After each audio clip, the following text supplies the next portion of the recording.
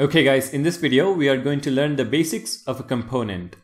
We are going to understand what exactly makes up a component and how we can add a new component to our Angular application. A component is made up of three parts.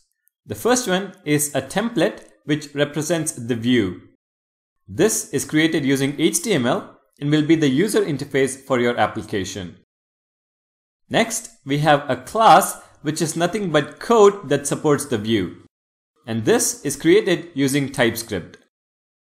The class, like any other programming language, contains data properties and methods that can be used to control the logic of the view. For example, we can have a method to show or hide an element based on the value of a property. Finally, a component also has some metadata attached to it.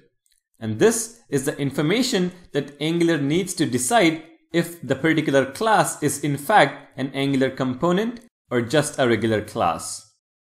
The metadata is defined using a decorator, which is a feature in TypeScript. A decorator is just a function that provides information about the class attached to it. And for component, we use the component decorator. So if we put together a template, a class, and some metadata, we get an Angular component. Now let's try to relate this to the app component that we have in our Hello World Angular application. So let me go back to Visual Studio Code and open the file app.component.ts. At the bottom, we have our class, and the name of the class is app component. This class currently contains one property, which is the title, and does not contain any methods, keeping it simple. To this class, we have the metadata attached in the form of a decorator, and to be more specific, the component decorator. Now the component decorator is basically a function that attaches to the class right below it. And in our case, it is attached to the app component class. And it is this decorator that tells Angular, hey, this is not a plain class, this is a component. The component decorator contains both the metadata and the template which represents the view. So as part of the metadata, we have a selector, a template URL, and style URLs. The selector is basically a custom HTML tag that can be used to represent this component.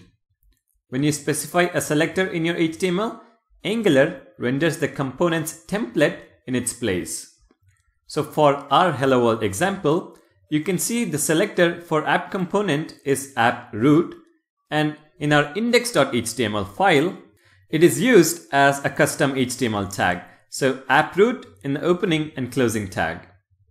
So Angular renders the app component's template when it comes across this app root selector. But what exactly is the template for this component? That is defined using the template URL. The template URL points to an HTML file that represents the view for this component.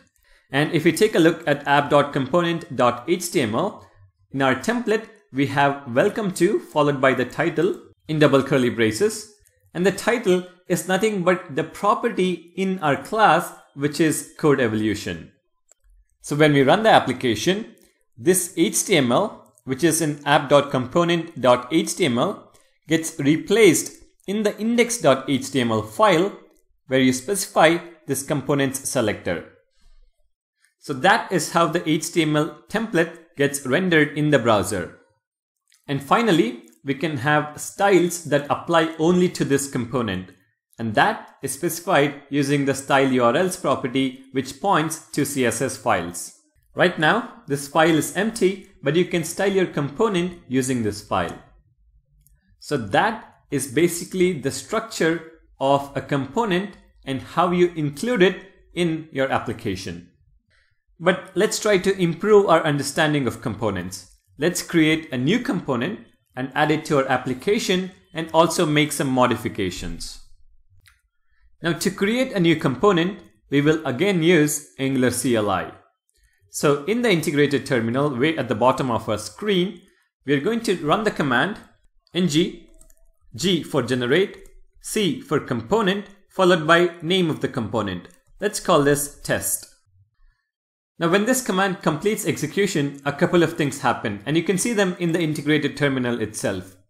First, you can see that 4 new files were created, and also there was an update to the app module. So let's take a look and see what happens in the folder itself. So in the app folder, a new folder called test is created specifically for this component. Within this folder, the TypeScript file, the HTML, and the CSS are created. A spec file for testing is also created, but we don't really need this, so I'm going to delete it. And you can notice, even though we named our component as just test, .component is automatically added. Now this is the convention to naming components in Angular, and Angular CLI follows that. And if we take a look at the HTML file, test works is typed out for us. And test is basically the name of the component. So we have now created a new component. But anytime you create a new component, your application should be aware of it. So in the app module file, we import the test component and then add it to our declarations array. This array, which is the declarations array, contains all the components used by the application. Now, if you notice, the test component is already imported and added to the declarations array, courtesy of our friend Angular CLI. So with just a single command, you can generate a new component that is ready to be used in your Angular application. Now, to include this component in your HTML, we just add a custom HTML tag that represents the selector. And if you go back to test.component.ts, you can see that the selector for the test component is app-test. So let's go back to app.component.html, which represents the view for app component, which is the root component of our application. And over here, I'm going to remove the unordered list, remove the h2 tag, remove the image, and over here, I'm going to include the custom HTML tag app-test. Now remember, our Angular application will have one root component, which is the app component. And all the other components will fall under this app component. And that is why we include app test inside app component HTML. So if we save this now, go back to the integrated terminal, and at the bottom of your screen, type the command npm start or ngserve. It is going to start your application. And if we head to the browser and click on the refresh button, you can see welcome to code evolution displayed, which is the template for the app component, and also test works, which is the template for the newly added test component. So we have successfully added a new component to our Angular application. Now let's see what are some of the changes that you can make to any component. So let's head over to test.component.ts. And over here, let's begin with the selector. There are in fact 3 ways to specify the selector. The first one is what we have seen already. We specify the selector app-test and use it as a custom HTML tag. The second way is to use it as a class. So begin your selector with a dot character, and you can use this selector as a class name. So instead of app-test as a custom HTML tag, we can have a div tag, and to this div tag, we can have a class is equal to app-test. Now, if you save this and head over to the browser, you can see that our application still works fine. Test works is displayed in the browser. And finally, the third way to specify is to enclose the selector within square brackets. So square brackets around app-test. And then in our HTML, we need to use app-test as an attribute.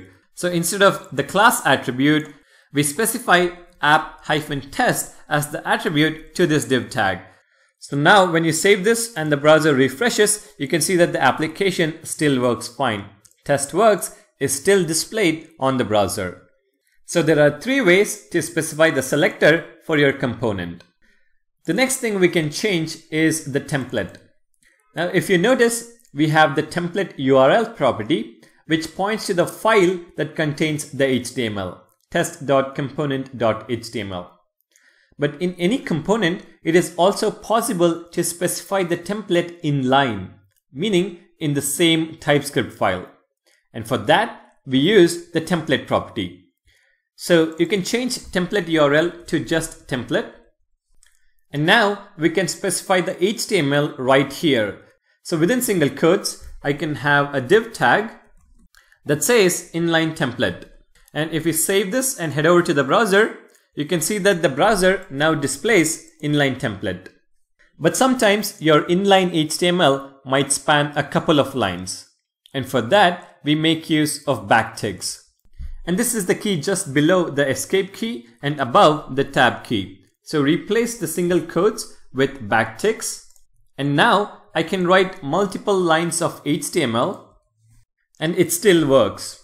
So if you save this and head over to the browser, you can see that the template is still working fine. Inline template is being displayed. Now possibly for the first half of this series, I will be making use of inline templates, meaning I will be writing HTML in the TypeScript file itself. Now there are two reasons. The first reason is you can see both the class and the template at the same time, which will help you to understand concepts about data binding easily. Second, I don't have to jump between the HTML and the TypeScript files every time I have to make a change. So we will be learning more about templates in the upcoming videos. Now the next thing we can change is the style URLs property, which points to the CSS files. But just like the HTML, you can have the CSS inline as well. So instead of style URLs property, we can just have the styles property, and this will be an array. And again, we can make use of backticks to specify multiple lines of CSS. So we're going to have backticks, split it into multiple lines, and add a style to the div element. So div color is going to be, let's say, red. Now if we save this and head over to the browser, you can see that the inline template is now being displayed in red color. So just to quickly summarize what we have learned so far, components are building blocks of Angular applications. A component contains a class, a decorator, and the template which represents the view.